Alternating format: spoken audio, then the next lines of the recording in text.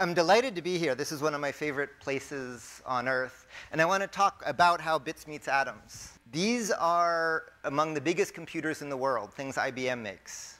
And one of their main jobs is they're used to model nature. This is what's in them, or what was in them, and they're full of nature. But the whole enterprise of hardware and software serves to try to keep the hardware and software apart. The goal is so programmers don't know about what's going on in the box. That's breaking. It's sort of like the Matrix, where there's cracks coming in. Big systems are heading towards tens of megawatts to power them, the power of a city, billions of dollars to buy them. You could buy a city for the machine. More and more problems with programming huge numbers of cores, interconnect bottlenecks. These are all sort of cracks in the matrix where we're maintaining the fiction that software lives in a virtual world, hardware is in a physical world, but some poor person has to try to get them to talk to each other. We just can't keep doing that. Now, there's an independent lineage. Well, if you step back, projecting exascale, we're heading towards, say, 10 to the 20 ops. The universe does 10 to the 120 ops. There isn't a word for that. But we have 10 to the 100 headroom between where we are today and what the universe does. There's a lot of space in 10 to the 100 that we're just not using. So why aren't we using that extra bit of 10 to the 100? Well, I blame two people. I blame him. And he did something that was really problematical. He gave us a model of computing where the head is separate from the tape. But that's not how the universe works. Data and state and interaction are part of the same thing. State and interaction aren't different things. And then I also blame him. He took that model, gave us our architecture we really live with today, and it is based around these organs that process for control and arithmetic and memory. And it's sort of biologically inspired, but it's a very naive version of biology. As you heard earlier today, biology is full of information down to the proteins. At many different scales, information is embedded. It's not coarse-grained in these organs. So this is how we compute today. But this doesn't come from laws of nature. It really comes from this pile of stuff. The seminal report that gave us von Neumann's architecture was, how do you make that pile of stuff work? And essentially, at heart, all the computers in this room are sort of a technological history of that thing that we're still carrying around. It's not fundamental. So how do we tap the rest of the universe? There's an independent lineage that IBM has really nursed and has done seminal work on. I think the father of it is Rolf Landauer, who taught us information is physical and asked, what are the theoretical limits on computation independent of physics, and really did seminal work towards that. Although, the one catch was, Rolf was quite firm that this was theory, it wasn't architecture. I had a lunch with him pounding the table in the cafeteria where he said, don't try to build computers this way, it's just theory. Luckily, Charlie Bennett, if he's listening on the video, didn't listen. And Charlie took it seriously and asked, how do you make computers based on what Rolf taught us? And Charlie, in turn, did this beautiful work that helped create the notion computers can operate reversibly, so the amount of power is limited just simply by how certain you want to have an answer, how quickly. He introduced the idea of how you could compute with molecules, do fundamentally molecular computation, really took seriously how do you build computers that work this way. So around that time, I started hanging out here, and a really visionary manager who doesn't get as much credit as he should, Nabil Amir, put together a group of interesting people to talk about essentially how do we capture the 10 to the 100 that we're missing. And so I want to talk a little bit about what radiated out from those meetings. And I'm not sure everybody at IBM even realizes what came from it, and then start to project forward to the future. So this group ran some workshops in emerging areas. One was device physics of user interfaces, new ways to physically interact with computing that led to all kinds of new user interfaces. One project looked at, instead of communicating, then computing, what if you embedded computation into the communication? And then showed you can make entirely new ways to communicate based on computing. And that grew into an entirely new kind of chip design. In integrated circuits, there's digital logic, like you use in a computer. Then there's analog circuits, like you use in a radio front end. What came out of this, a couple steps down, was what's called analog logic, which isn't analog or digital. It's solving digital problems with analog devices, but it's solving a digital problem. And so the idea is, a computer is a hypercube. Each bit is 0 or 1. So you take all those axes of zeros and ones, and that's the space a computer is.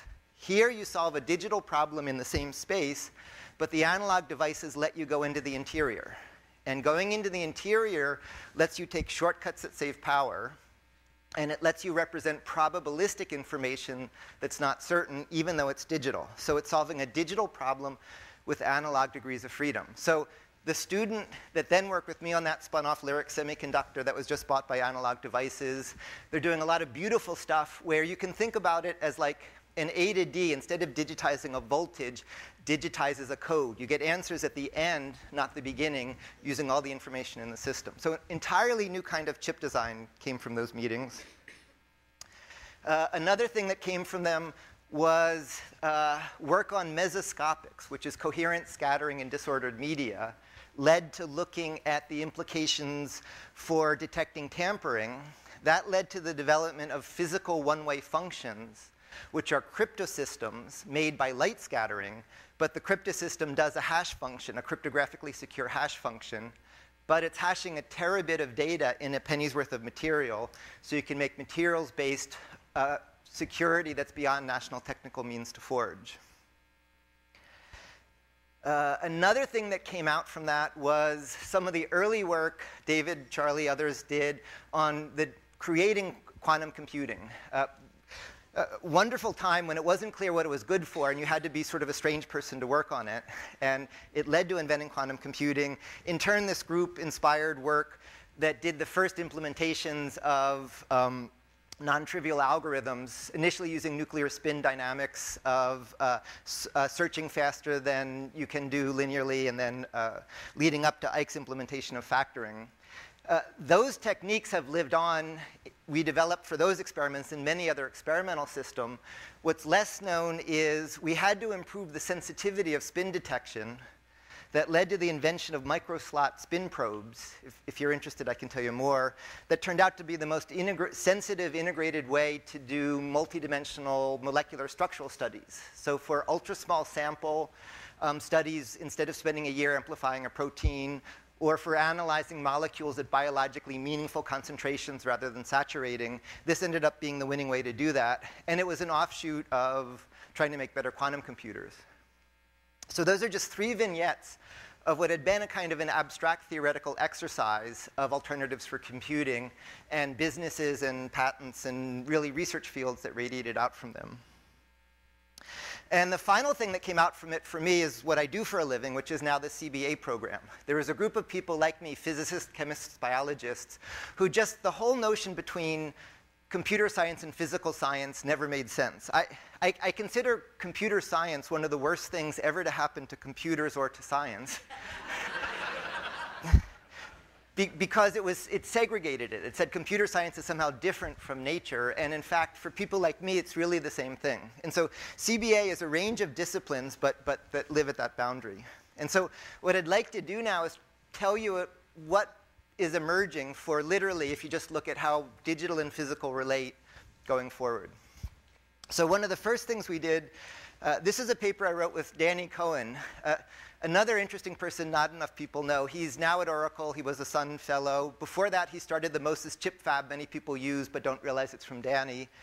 And before that, he's the one who separated what became TCP from what became IP. TCP and IP were the same thing. He said, no, routing is different from flow control, so we should call them different things. So one of the early internet architects, and we wrote this paper, I think this was the beginning of the phrase Internet of Things, looking at what does it mean to bring internet architecture into physical things. And one of the lessons we learned is the internet is based on inner networking, so you don't need to worry about whose kind of network it is, and the state lives at the edges of the network. To do it in these embedded systems, the overhead of plugging into hubs and doing MIMO antennas is too great. So you need to internetwork not at layer 3 in the protocol, but at layer 1 in the physics. And we develop ways to do internetworking through physics, even though it's native IP compatible. And that grew into work with Cisco and Schneider and a number of companies like that in large-scale test beds. Killer apps that emerged include healthcare, and energy was a huge one, as you heard earlier. What we found from starting to deploy these is buildings use 3/4 of the electricity, a third is wasted. But the third wasted largely isn't inefficiency, it's pathology, it's stupidity. It turns out buildings are disasters. They're full of like heaters running the same time coolers go, fans that go backwards. They're just basket cases of just not inefficiency, deficiency. But the connection to Internet of Things is the people who live in the rooms know it, the people who repair them know it, but you can't do it. The state is centralized. The barrier to entry to add a sensor is $1,000 to wire it in and change the control system. The users can't change the system. So for me, Internet of Things and smart grid have become very bad words. They're almost consistently used with exactly the inverted meaning, where Internet of Things means a mainframe somewhere is connected to a sensor. Smart grid means a central computer controls a dumb appliance. It's exactly BitNet versus the internet, or central office phone switches versus VoIP. The principles of the internet are it's incrementally extensible. You add to it at the edges. And the applications live at the edges, and so what the network does is defined by what you connect to it, not what it's connected to. If you go back and look at much of the use of those words, it means precisely the opposite of what internet architecture is. So we know how to do IP for $1 to any device over any physical media. That's how you recover this energy, but we don't need to fight BitNet versus the internet again. We need to recognize you need to use these sort of techniques to push the internet an order of magnitude deeper into physical infrastructure. That's the first step in. Second step in, if we're going to fill the world with computing, how do we program it? So today you write source code, it becomes object code, it becomes an executable, it runs in a processor. Those representations they look different. They have nothing to do with each other. Now think about, this is the building I work in, then you zoom out, and that's the town I work in, that's its city, the state, the country, the world. When you zoom a map, you don't morph it. You don't kind of arbitrarily change the geometry of the map when you zoom out. But that's what we do with software. Why do you change the representation when you zoom software when reality doesn't work that way? So we had set out to ask, how do you compute so it looks more like zooming a map? So software to hardware isn't a boundary. It looks the same wherever you look at it. Seed for that, this was a wonderful PhD. Minsky and Fredkin were the thesis committee. Banks in the 70s showed, just as a theoretical problem, a cellular automata, like the game of life, is computationally universal. So you have these little 1-bit cells. They have just 3 rules. And so that becomes data.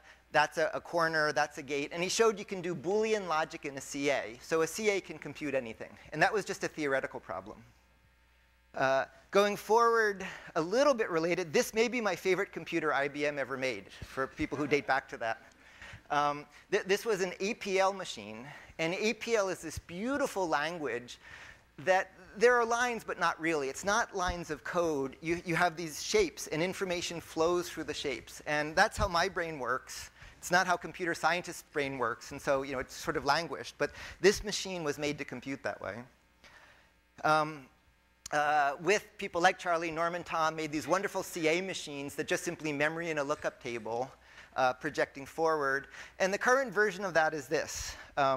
This is logic automata. It's a model of computing where there are cells, and each cell is cartoon physics. So cells pass tokens, and a token is a value. And a cell waits for tokens, valid coming in, no tokens coming out. When that happens, it pulls the input and pushes the output. And so what that means is in that world, the distance a token travels equals the time it takes to travel, equals the number of operations you can perform, equals the amount of information you can store. So memory, processing, interconnect aren't different things. They're all properties of the medium, which is in fact how reality works. So there's cells that do logic on tokens, that transport them, that create and destroy them, and switch them. And so with that now, here's an example of an implementation of scientific libraries. This is just one part. This is a dot product operation. So here's the dot product. The blinking you see are the tokens.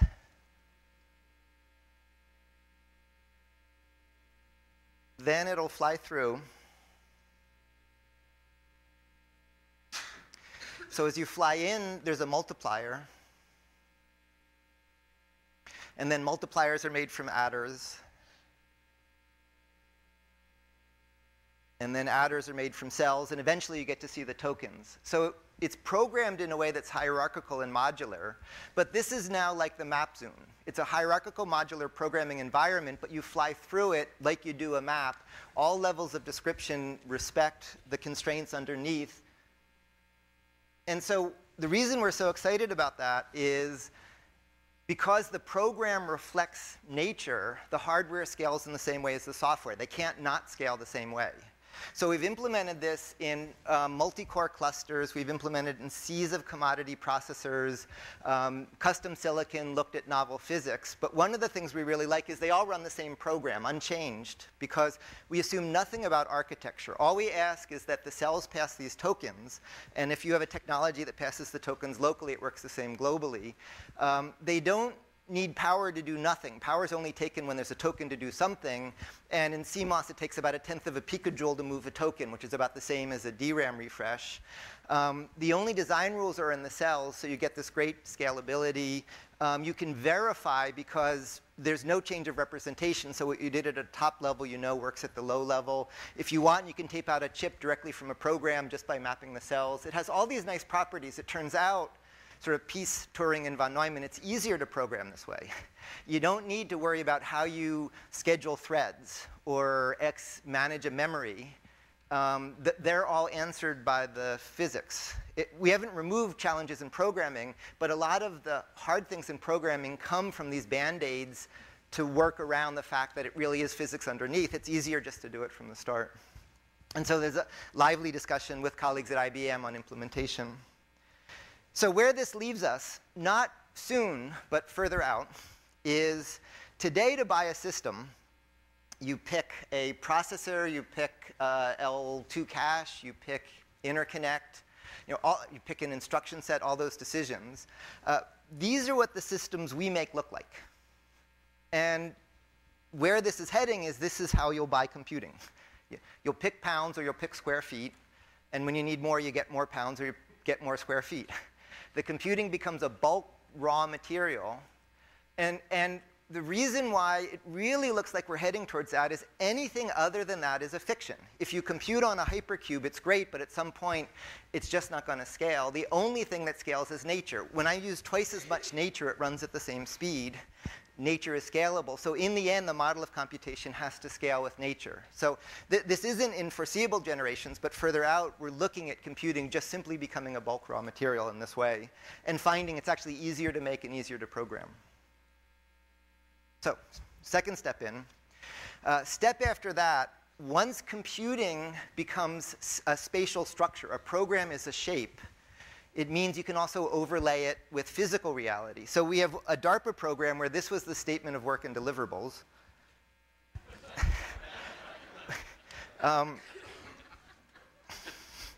And you may laugh, but they didn't and we don't. That actually is what we have to do. We're trying to make flying carpets. And the connection between distributed computing and flying carpets is if you take spatial computing, and then each of the cells has one extra thing, which is actuators that can either move shear or normal flow. It means you can program boundary layer flows. And once you can program boundary layer flows, today when you make an engine, a turbine spins that pushes on a pylon, that pushes on a wing, that then pushes air down, that then pushes up on a wing box, that then pushes on a fuselage. You don't really have to do all those steps. With distributed computing meets distributed actuation, you make little cells that each does one of all of those. And the lift, propulsion, all become distributed properties. And what we're finding is when you do that, there's a really interesting wins in the aerodynamic efficiency. It ends up being much more efficient aerodynamically to do it this way. It ends up being scalable. Like UAVs become roll-to-roll. You just sort of snip off as much UAV as you need for a mission. And we're looking at wind generation applications where instead of an insane turbine, you just have sheets of this stuff as a continuum wind generator. So there's a very interesting connection between spatial computing and spatial applications, like in this case, boundary layer flows. Then, once computation can move things, it means it can change shape. So another program we have has the relatively modest goal of creating life, but not in organic chemistry. We're going to do it in inorganic systems because we want to do it on length scales and energy scales that organic chemistry can't do. So the heart of fabrication in life is the ribosome. The ribosome is my favorite protein. It reads a 1D code in a messenger RNA. It brings in amino acids and tRNAs and assembles amino acids like micro Lego and folds a protein. That builds the molecular machinery. Unlike synthetic organic chemistry that can have like a part in 100 error rate, the ribosome has about a 10 to the 4 error rate, adding extra error correction. DNA replication is a part in 10 to the 8 because it's a fundamentally digital system. So this project is based on protein folding, but in systems we engineer. So the first part was developing a workflow. Solving what shape a protein makes is hard. This is the opposite. It's figuring out how to make a string make a shape you want. So it turns out, done wrong, this is computationally intractable, but there's a simple trick that makes it easy to do. You start with a 3D shape. It turns it into a 1D code, and then the 1D code becomes the 3D shape. So that lets us turn shapes into codes, where the code doesn't describe sort of the steps to make it. The code is it. And then we've implemented that over 9 orders of magnitude, versions from assembling proteins to nanoclusters to microfluidics to microrobotics to conventional robotics. This is a segment of a robot that can be any shape. It's a robot that works like a protein, so it can turn into whatever shape you want. To scary room-sized versions that are big things that change shape. And these all have the property that they're continuous 1D chains. They all run the same folding code, but now you can do them on energy and length scales biology can't reach. So the key insight behind that project isn't new. You're the existence proof. This is how the ribosome works, but we're coming to appreciate we can make things that way. And so stepping out, phones were analog. Claude Shannon wrote the most influential master's thesis anybody's ever done at MIT on Boolean logic. He went to the phone company with this idea of threshold theorems. A threshold theorem shows if you add information and remove it, there's a threshold, and if the noise is below the threshold, the error rate goes down exponentially. And it means you can communicate perfectly with imperfect devices. There was still enough Bell Labs old-timers there when I got to Bell Labs to tell me the stories that when he got there, nobody really believed it or took it seriously. There's about 10 years of the analog camp versus the digital camp for the phone system. And what finally settled the battle was death. Just the analog managers died. The digital managers took over, then they got to do it. So it's a lesson about organizational change. And so we have the internet. And you wouldn't use an analog telephone call to talk to China. This is Vannevar Bush's last great analog computer at MIT. It's a room full of gears and pulleys. And the longer you ran it, the worse the answer was. A bigger group, von Neumann, Winograd, Cowan, digitized computing. You view a computation as a communication sort of through the system. And then they showed threshold theorems that showed you can compute reliably with unreliable devices. And you now have what was a supercomputer in your pocket. But at MIT in 1950, the first computer was connected to a milling machine. This was an offshoot from Project Whirlwind. This is essentially an air defense computer connected to a milling machine, and it was to make Air Force parts they were having trouble making. Since then, nothing's really changed. You might go from subtractive machining to additive printing, and you might make, in fact, integrated circuits, but there's no information in the materials. All the information is external to the system. When you mill, you whack at metal. When you 3D print, you squirt plastic. The basic process used in a chip fab a village artisan would understand. You spread stuff around and you bake it. The information is not in the materials. The lesson to take from what I described in digital fabrication, the essence of molecular biology, is digitizing fabrication doesn't mean a computer's connected to a tool. It means the computer is a tool. It doesn't mean a program describes a thing. It means a program is a thing. The information is in the materials, not external to the system. That may sound abstract or semantic, but it's precisely the same story of going from an analog to a digital telephone call. The symbols are discrete. Precisely the same story of going from an analog to a digital computation. And so the conclusion we're coming to is we're just at the edge of this very interesting transition of a digital revolution in fabrication. It's not a 1950 mainframe to a computer. It's information in materials, precisely replaying the script of von Neumann, Turing et al. To digitize fabrication. So we're getting there in 4 stages. One is computers connected to machines.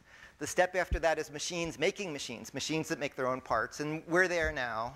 What's in the lab today is going from machines making machines, but either cutting or squirting, to machines with digital materials. So from microelectronics to aerospace, we're making machines that assemble like Lego. If you think of a lump of clay versus Lego, playing with Lego, or like that milling machine, playing with Lego, you don't need a ruler. The parts induce the coordinate system. You can error correct. The bricks either snap or don't. So it means a child playing with Lego makes a structure more accurate than their motor control. And then when you're done, you don't put Lego in the trash. You disassemble the parts and reuse them. None of those apply to manufacturing. All apply to molecular biology. At this stage, which commercially is maybe 5 years away, we're making assemblers of micro Lego. And what's so interesting about this stage is this is when trash goes away. Technical trash reflects there's no information in the materials to tell you what to do with them.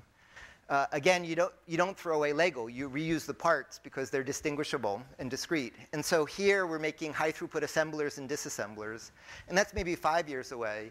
And the 20-year-away stage is what I showed you about actually putting the programs in materials. That's when you lose the machines and the materials themselves configure.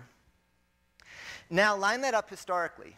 The milling machine connected to the mainframe dates from the mainframe era. Then, this is one of my favorite pictures. It's Ken Thompson and Dennis Ritchie inventing Unix. This is that magical moment when computers went from a thing a corporation would use to a work group. And so they could have a vision of what computing could be and not have to get approval from their management. So just about everything you do with a computer today happened then. Email, word processing, all of that really developed in that era. Now, for PDP users in the room, to say computer is sort of charitable. There's a processor rack and an I/O rack and a memory and tapes and all kinds of cables. It wasn't easy to use, but a work group could do it. And that's analogous to field labs I'm going to tell you about. Then what came after that were the Altair computers. And so for those whose lives were transformed by that, when it first arrived, the killer app was you flip switches on the panel to load a binary program, and then you run it, and the lights blink. Life-changing experience for me and a number of people. And so the machines that make machines are like the Altair generation. And then we finally get to the PC and everything that radiated from IBM's PC. And that's when we get to the Star Trek replicator. Now, the lesson you should take from this slide is exponentials. Starting here is when Moore's law began. And the number of nodes in the internet, the speed of the processor, all of that was doubling. So by the time down here you noticed it, we had been many generations into the doubling. And business models, applications, all of that was happening here. You didn't have to wait down here to start to ask what are the implications and how do you use computing. And so I'm not telling you a story about the future. This is a bold prediction about the present. We're now about 5 years into the doubling on this side of the digital fabrication for speed and size and all of that. It's exactly recreating that history, but now digitizing reality.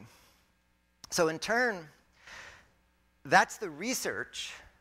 We didn't think too much about why do it, who cares, just because the content was interesting. But partway through that, a mandate was passed. NSF had to prove social impact. NSF gave us a lot of money. CBA started when we said we wanted a tool to make anything on any scale, and NSF surprised us by agreeing. So NSF had to show social impact to Congress. They said, show social impact. We didn't know what to do. And it just didn't sound like much fun to make a website or a class. So we thought we'd give people the tools rather than tell them about them. And what grew from it was an accident. In search of solutions for the world we share. Principal Voices, in association with Shell. We've had a digital revolution, but we don't need to keep having it. We can declare success, we won. What's coming now is the digital revolution in fabrication. My colleagues and I started teaching a class called How to Make Almost Anything. And the idea was just that. It's a program looking at how the digital world relates to the physical world. And one of the core things coming out of the research is the idea of digital fabrication, making the Star Trek replicator, an assembler that makes anything you want by building the atoms on up. This is designed where you put in the ribbon. Millions of dollars of equipment at MIT are like the mainframes of digital fabrication. We can make anything we want using those tools. In 20 years, we'll make it so you can have it in the home. The fab labs are in between. They spread all around the world, letting ordinary people create technology from South Africa to the north of Norway and from rural India to inner city Boston. Instead of spending vast amounts of money to send computers and energy and communication around the world, you can spend much less to send the means to create it. Energy, communication, computation, just to say the words, they sound big. They're being tackled as billion-dollar mega projects top-down.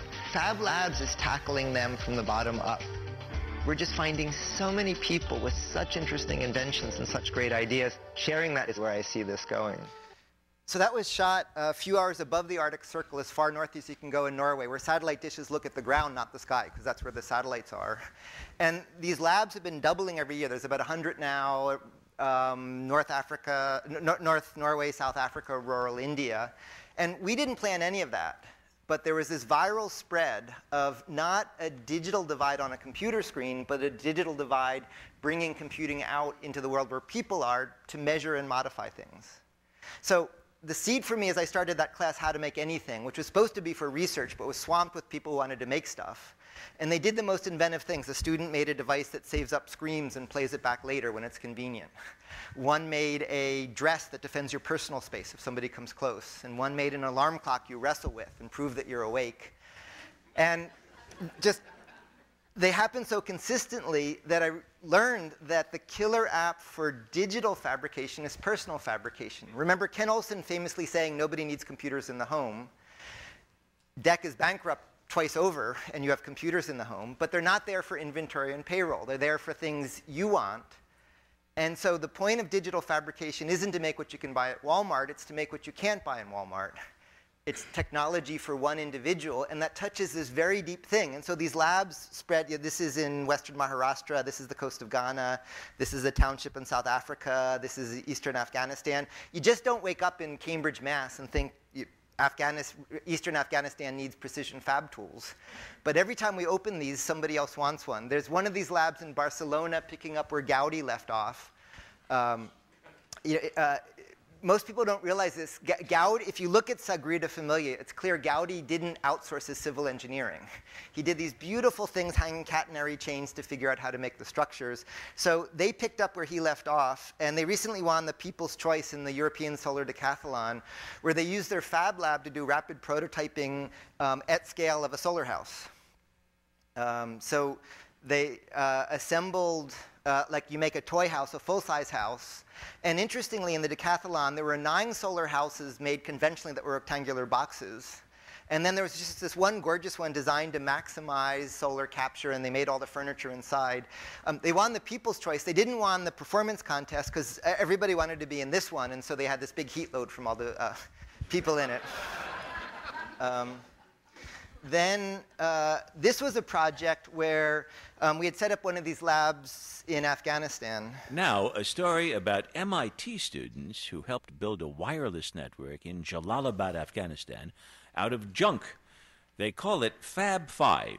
That's a mix of Wi-Fi and Fab Lab. Students at MIT's Center for Bits and Atoms have created fabrication laboratories, or Fab Labs, across the globe. Fab Labs are like community centers with machinery and computers that the public can use to create things. The goal is for the community to use and develop technology that addresses their specific needs. And here to talk with us about the Fab 5 project in Afghanistan is MIT graduate student Amy Sun. Welcome to the program. Thanks, Robert. And so she goes on to explain there was lots of aid coming in that wasn't useful. One of the biggest needs was information and connectivity. So they used the Fab Lab to make a citywide internet, making radios and high-gain antennas, then locally caching things like OpenCourseWare and Wikipedia, with these epiphanies of I didn't know that and community connectivity, but not done with a telco coming in or as an aid project, but done bottom-up as a community project. And in fact, the same project is now running on a sustainable commercial basis in Kenya. Then we had this problem of amazing kids would come through these labs, learn these skills, and fall off a cliff in dysfunctional school systems. And so there wasn't a career path for them. The usual answer is you're smart, you have to leave, which defeats the whole reason of doing this. And so rather than ripping them out and bringing them to a place like MIT, which is like MIT sort of a mainframe to process people, or doing distance learning, which is a mainframe with terminals. You connect people to the people processor. What we set up is an internet of education, students with peers in work groups in these labs, but then linked by broadband video. And so the whole thing is a campus. And it was very interesting with EDUCAUSE. We then went to get a .edu for this, and they say, we love it. You have to get accredited. We said, sure. So we talked to the accreditors, and they said, that's fine. We love it. Where are you located? And we said, yes. And they said, sorry, because accreditation is by law a place. You can't accredit a network. You can only credit a physical space. And they said, we can't accredit it. It violates the law. But they said, we love it, so make up a degree, pretend it's real, and eventually we'll catch up to you.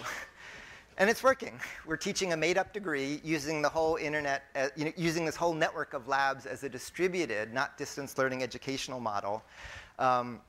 Another project in these labs is creating businesses where you go to market by shipping data. An interesting location is at Manchester in the UK. At one point, they had 3/4 of the world's mills. This was the Industrial Revolution. Now they have 2 football teams and just about nothing else.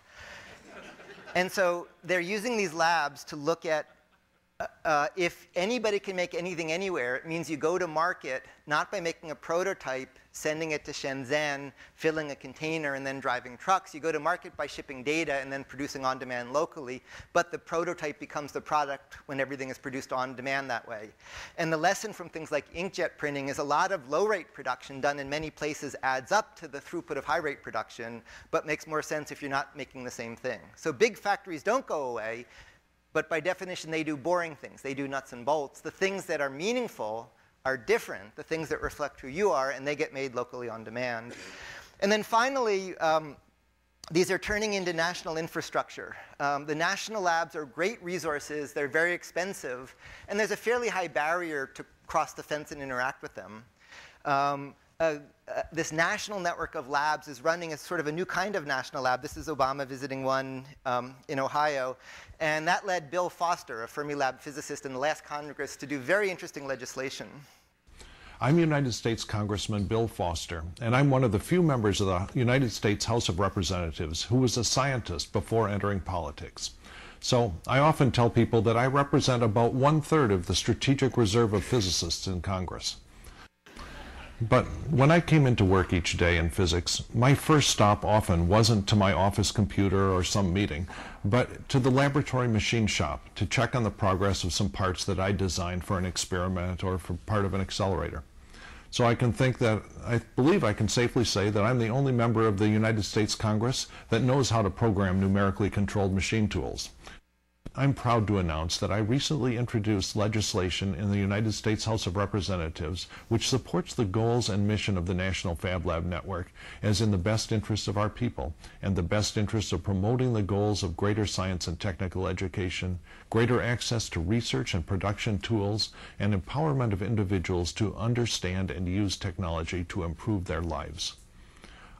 You can think of the NFLN as a new kind of national lab in the United States that's a cloud laboratory, a national network of connected local labs.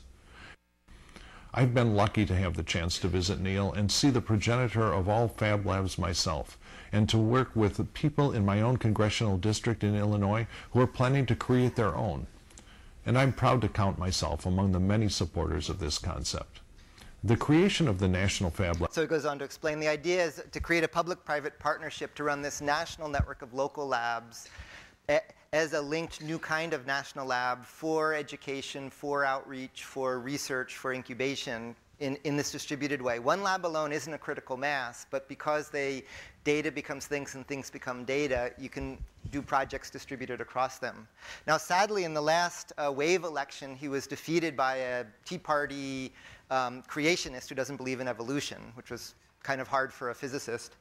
Happily, in the next election, that district was removed in the census, and so he's running in that. And there's a number of other supporters in Congress and the White House for this, so a lot of interest with it. So with that, I'll stop. Oh yeah, no, I won't stop. I'll stop here by noting everything I said von Neumann and Turing understood. They did what they did to make things work with what they had, and it's had a big impact. It's been a good ride. But both of them ended their life studying computation in spatially distributed systems, looking at computing essentially better aligned with nature. They couldn't make them then.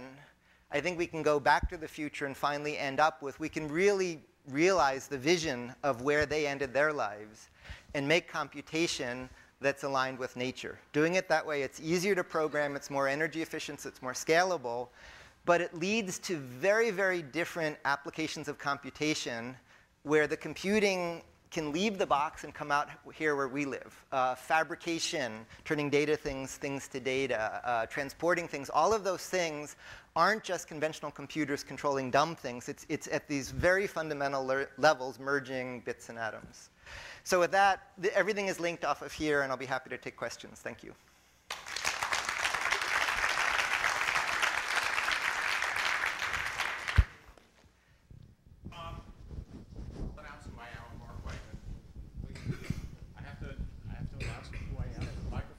I'm Mark Weichman from IBM. Oh, it's not on? Yes, it is on. Thank you for an enjoyable talk. And it's, of course, controversial, so I'll take you up on at least a little of the debate. You argued that your computational model is easier to program. I don't believe that. I believe that it matches the physical world. I believe that it may be more efficient and faster. I believe that if you are writing programs which model certain physical things, it may be easier to program. But for the vast majority of what people, in fact, do write programs for, I think it's probably significantly harder to program if you keep your model of assuming that things have the zooming property. Mm-hmm. So I believe that, for example, you could write a compiler from a better language, and in fact a higher level language than what we normally do, for example, compiling down to an FPGA, which is kind of closer to your model of a physical level, that in fact would be easier to program for a large number of tasks. So, for example, a typical task that I'm thinking of is, if I may, for time, challenge is it's maybe harder, not easier to program. So in the end, that's hard to quantify. Programmers will vote with their fingers. The anecdotal answer is we really enjoy it because you're freed from a lot of the baggage of things like thread scheduling. But let me tell you how we program it, because naively you would think this is just good for lattice fluid modeling. But what we're finding, it really is universal. One way we program it was something that's like a hardware description language. Think of Verilog or VHDL, but the difference is it's more like CAD. Words describe shapes. So when you say the words, you're describing the relationships of shapes. So a lot of the place and route is implicit in the verbal description. The other way we do it, though, is visual data flow. So if you look at all the people who use Simulink and LabVIEW, in fact, a lot of the users that drive us, for example, in aerospace, that is how they do their programming. Something like LabVIEW is modular. You have blocks, and then those go into blocks, and those go into bigger blocks, and you connect the blocks. The distinction there is the picture on your screen of the graph is how you think about it, how you represent it, but then you go to a schedule and execute it. What we do is we just take the picture and go and run it. Sort of, the picture is directly executable. That's your programming a simulation of physical thing, which I No, do no, agree. not physical. What I'm describing is just arbitrary. So, for example, in that example we did the blahs and support. It's arbitrary models of computation. Let me show you implementations of programs. The easy answer is you think it wouldn't be universal. We've been surprised at just how universal it is. We'll take one more, please. And good news is Neil spent quite a bit of time with this, so those who are in the audience might be have a chance to corral it. One of the themes today, and we've all been on, our grand challenge problems, things that are happening in the world. If the matter and the shape is the computer, are there ways that it can be designed to sort of accumulate the problems and start to compute? So let me end with, in thinking about grand challenge, things I talked about lead towards, if we're right, potentially more scalable computers, higher performance computers, more energy efficiency. Out of everything I'm doing, though, I would suggest ignoring all of that. This story of computation meets fabrication is really significant. Manufacturing, if I say it, sort of all the air goes out of the room and now it sounds boring. What we're finding is the digital revolution is over. We won. We don't need to keep fighting it. We have digital computing, digital communication. They'll keep scaling. It's hard. Wizards here will make it happen. This research class on digital fabrication was for 10 students. Hundreds show up begging to get in tears, unlike anything I've ever seen. They don't usually do that for a class. We did one outreach project. It's gone viral, doubled every year. It's filled the world. Computation meets fabrication, touches something really, really, really deep. When I went to high school, I wanted to go to the vocational school because you weld and fix cars. They said, no, you're smart, you have to sit in a room. When I went to Bell Labs, I tried to work in the workshop, and I got grievances. They said, no, you're smart, you have to tell somebody what else to do. And I didn't understand it. It dates back to a mistake in the Renaissance. Art and artisans separated. The liberal arts were the means of expression. Everything else was for commercial gain. We're left with a world where technology is done to us. So I would argue that we need to keep pushing digital communication and computation. They're important for all the things we said, but they've happened. We can see the impact. We need to deliver on it. The big grand challenge coming is programming the physical world, and it's not 1950 computers connected to machines. It's putting intelligence in the materials. It means everybody can make everything. And once you do that, it breaks all of the boundaries of academia, aid, industry. The hardest part in this project isn't the science. I thought that was hard. We've had to completely build all the new organizations from scratch because all the incumbents can't go there. So I would end with digital fabrication is the grand challenge. Digitizing reality, getting the bits out of the box into the world changes everything. And that's the real story we see coming. Thank you.